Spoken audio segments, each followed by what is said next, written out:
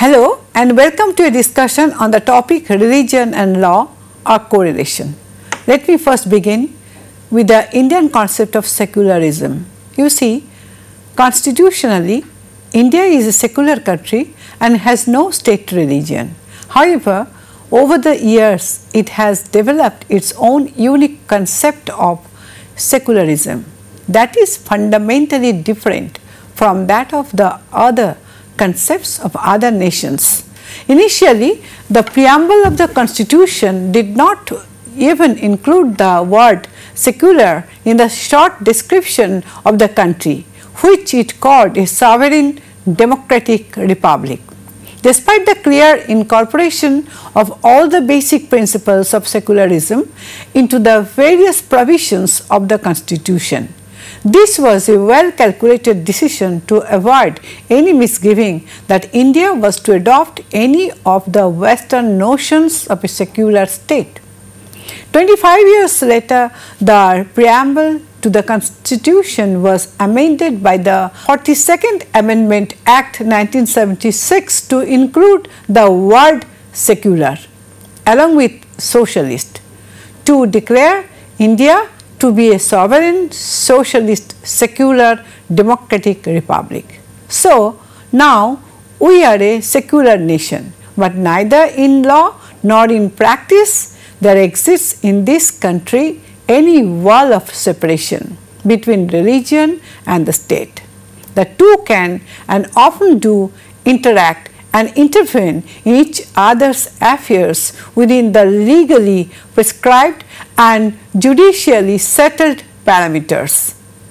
The only demand of secularism as mandated by the Indian constitution is that the state must treat nil religious creeds and their respective adherents absolutely equally and without any discrimination under its direct or indirect control.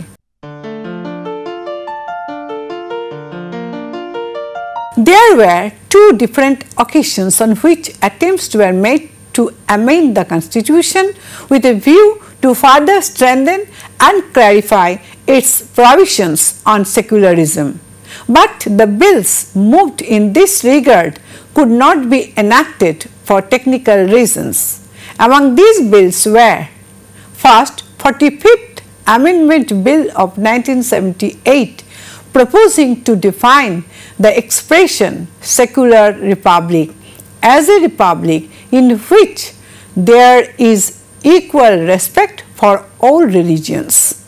Second, 80th Amendment Bill of 1993 seeking to empower Parliament to ban parties and associations if they promote religious disharmony and disqualify members who indulge in such misconduct.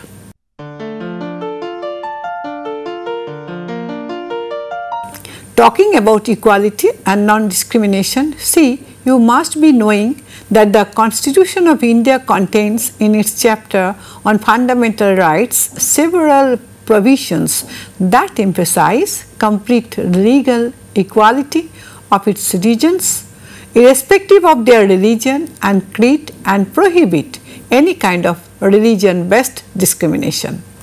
Among these provisions are: first, the state shall not deny to any person equality before the law or the equal protection of the laws within the territory of India. Second, the state shall not discriminate against any citizen on grounds only of religion, race, caste, sex, place of birth or any of them, either in general or in the matter of access to or use of general and public places and conveniences. Third, there shall be equality of opportunity for all citizens in the matter of employment or appointments under the state, and no citizen shall on grounds only of religion be ineligible for or discriminated against in respect of any employment or office under the state. Fourth, the traditional religious concept and practice of untouchability stands abolished in any form and is strictly forbidden. And fifth, if the state imposes compulsory service on citizens for public purposes, no discrimination shall be made in this regard on the ground of religion only. You see, religious freedom as an individual's right is guaranteed by the Constitution to all persons within certain parameters. First, all persons are equally entitled to freedom of conscience and the right freely to profess, practice and propagate religion. Second, there shall be freedom as to payment of taxes for promotion of any particular religion, by virtue of which no person shall be compelled to pay any taxes, the proceeds of which are specifically appropriated in payment of expenses for the promotion or maintenance of any particular religious denomination.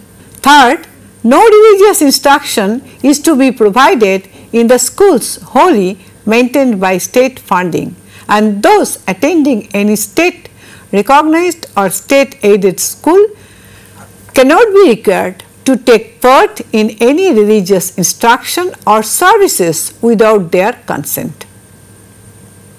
Now, moving on to group rights, freedom of religion is guaranteed by the Constitution of India as a group right too in many ways. First, every religious denomination or any section thereof has the right to manage its religious affairs, establish and maintain institutions for religious and charitable purposes, and own, acquire and administer properties of all kinds.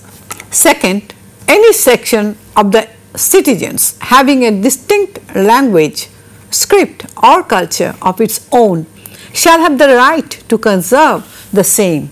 And third, religious and linguistic minorities are free to establish and administer educational institutions of their choice, which shall not be discriminated against by the state in the matter of giving aid or compensation in the event of acquisition.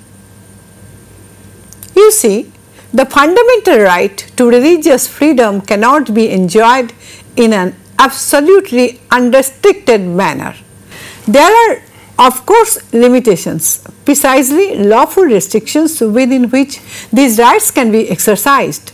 First, the right to freedom of religion is in general subject to public order, morality, health and the other provisions of the Constitution. Second, despite the right to religious freedom, the state can pass laws providing for social welfare and reform, and also to regulate or restrict any secular activity, be it economic, financial and political, etc., even though it may be traditionally associated with religion. And third, despite the minority's right to establish and maintain educational institutions, no citizen can be kept away from any state aided or state maintained educational institution only on religious grounds. You may note that the state can, by way of positive discrimination and affirmative action, make special provisions in certain cases, and these will not be deemed to be detracting from the provisions relating to the rights of equality and non-discrimination in general. First, despite the right to equality, the state can provide special measure for women and children and for the advancement of any socially and educationally backward class of citizens, or for the scheduled castes and scheduled tribes. Second, despite the right to equality, the state can reserve appointments or posts for any backward class of citizens not adequately represented in state services. Third, despite the right to equality, a law may require that the incumbent of a religious or denominational office or member of such a committee must be a person of the concerned religion. And fourth, despite the right to equality in terms of a directive principle of state policy, the state shall promote with special care the economic and educational interest of the weaker sections of the people, including but not exclusively the scheduled caste and scheduled tribes, and shall protect them from social injustice and exploitation. Besides fundamental rights, there is also the chapter on fundamental duties inserted into the Constitution by the 42nd Amendment Act of 1976, which includes such basic national obligations of all the citizens as promoting harmony and the spirit of common brotherhood amongst all the people of India, transcending religious, linguistic and regional or sectional diversities, and valuing and preserving the rich heritage of our composite culture. Under Article 246 of the Constitution, various religious matters noted fall in the jurisdiction of the state, and both Parliament and the state legislatures or either of them can legislate on such matters as pilgrimage outside India, pilgrimage within India, burials and burial grounds, cremations and cremation grounds, family relations, succession and all other personal law matters, charities, charitable institutions and endowments, as well as religious endowments and religious institutions.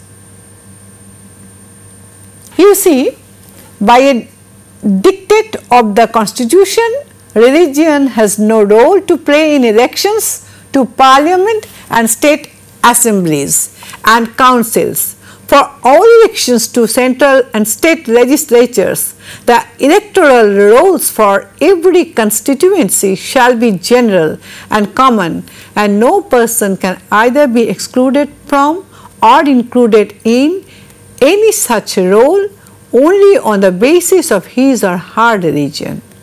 To implement this provision of the Constitution, the election law contained the Representation of the People Act 1951 that incorporates provisions declaring the use of religion during electioneering both as a corrupt practice that will vitiate the election of the winning candidate and also as a punishable offence.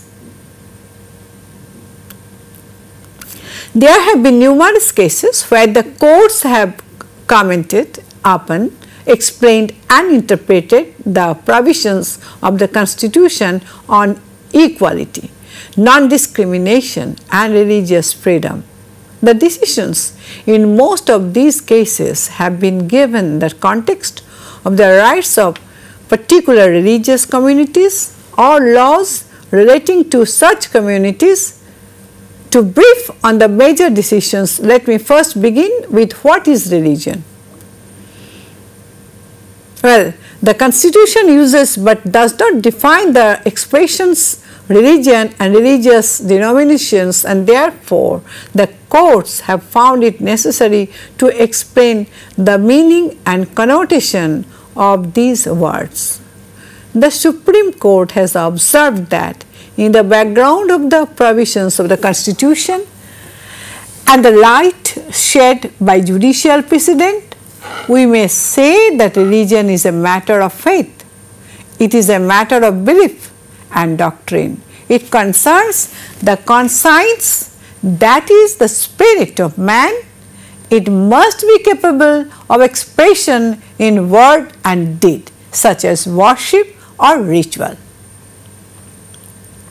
Next, coming to the right to religious freedom, well, interpreting the constitutional provisions relating to freedom of religion, the Supreme Court has observed that the right to religion guaranteed under Articles 25 and 26 is not an absolute or unfettered right. They are subject to reform on social welfare by appropriate legislation by the state.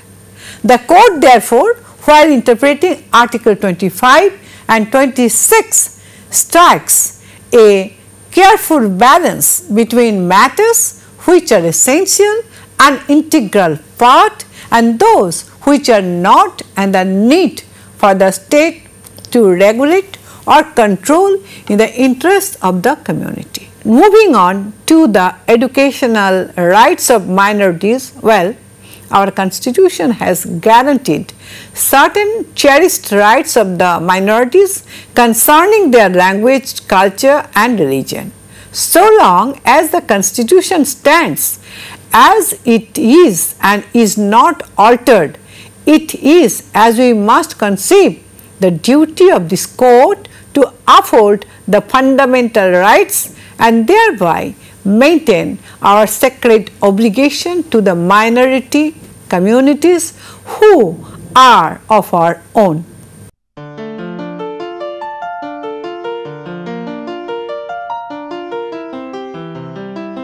Besides the general provisions relating to religious neutrality of the state and religious liberties of the people, we find within the Constitution of India a number of religion-based and religion-related provisions for certain communities who can be classified as: first, the Hindus, Buddhists, Jains and Sikhs, who are mentioned in the constitution by their denominational names, and second, certain groups who are mostly Christian by religion, but the special provisions do not mention them as denominational groups.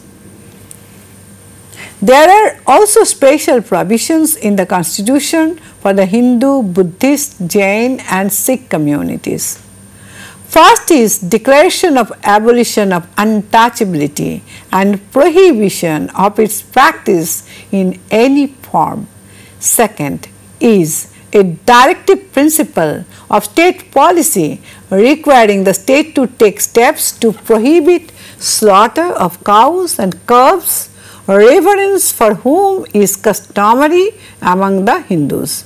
Third is declaration of the validity of pre-existing and future laws made to throw open Hindu places of worship to all sects and sections of the Hindus, with a supplementary provision giving the power for the Buddhist, Jain and Sikh shrines. Fourth is a special provision for the grant of specified annual maintenance allowances to be given from the state exchequer for the upkeep of Hindu temples of a certain denominations in two South Indian states, Kerala and Tamil Nadu. And fifth is a declaration of wearing and carrying a kirpan or sword, which is a fundamental right for the Sikhs. There are also special provisions in the constitution for certain communities which are mainly Christian by religion. These include: first, some special provisions of a transitory nature for the Anglo-Indian community. Second, a provision for the protection of the customary law and its administration among the Nagas in the Christian dominated state of Nagaland. And third, a similar provision for the Mizos in the Christian dominated state of Mizoram. Despite its association with the Christian religion, Sunday remains the weekly holiday throughout India. Apart from this, India celebrates only 3 national holidays: Independence Day on 15th August, Republic Day on 26th January, and Father of the Nation's birthday called Gandhi Jayanti on 2nd October. Rest of the holidays in this country, the list of which rather long, are religious. Birthdays of founders of all religions are observed as republic holidays. So are birthdays of religious figures like Ganesh, Hanuman, Guru Gobind Singh, Guru Ravidas, and Rishi Valmiki.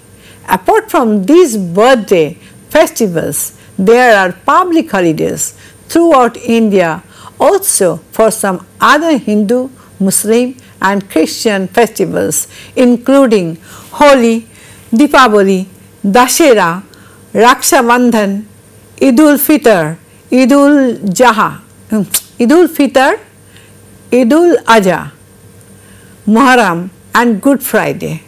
There has been a tradition in India since long shared by all communities to take out religious processions on public streets. Such processions are specially arranged on most of the religions' festivals, which I just referred to.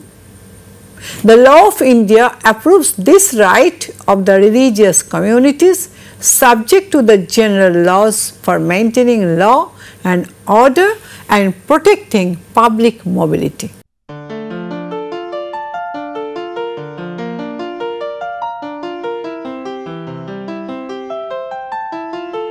The Constitution of India makes several special provisions for the scheduled castes who are to be identified by the government and whose official list may be amended by the Parliament from time to time. The Scheduled Castes Order of 1950 issued under the provision provided the first list of the scheduled castes but made the list religion specific. Initially, the 1950 order restricted the scheduled caste to the Hindu religion, although the castes included in the net were shared by various other communities. Later, Sikhs and Buddhists were also included by amendments introduced in 1956 and 1990 respectively.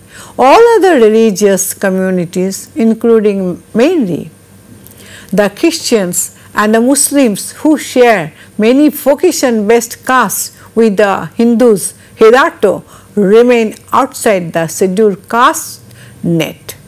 Since, as a local custom of general prevalence, the caste system is found in fashion also among the Christians and the Muslims, demands have been made by these communities from time to time for the removal of the religion-related proviso from the scheduled caste order of 1950, so that the lower castes among them may also be included in the scheduled castes net and benefit from the special measures introduced for them.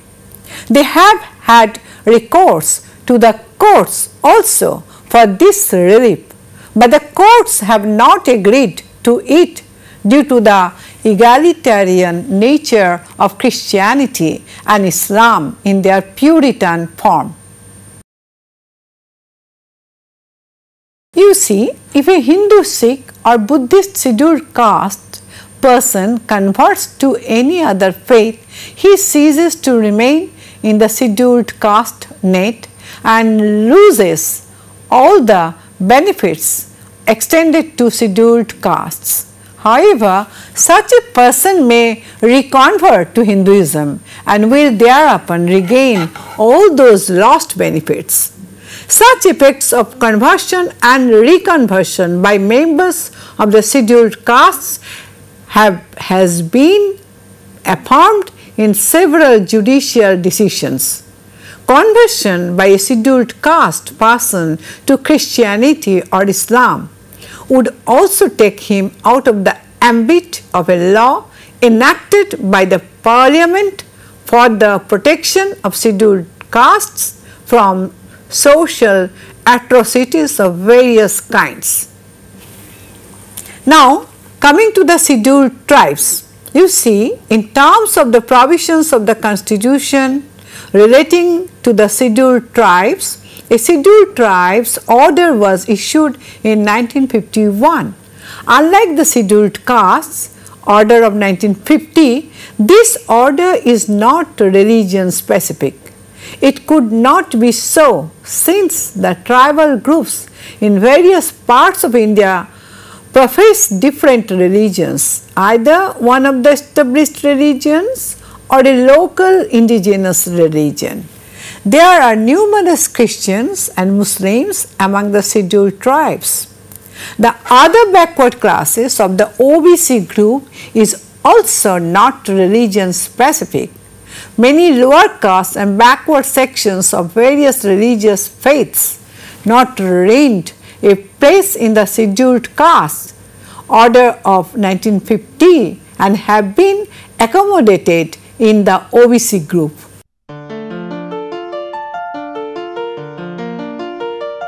If we are to address the question of who are religious minorities, then it becomes important to note here that the Constitution of India uses the expression minorities whether based on religion or those based on language. Unfortunately, this does not specify who are to be regarded as minorities on religion.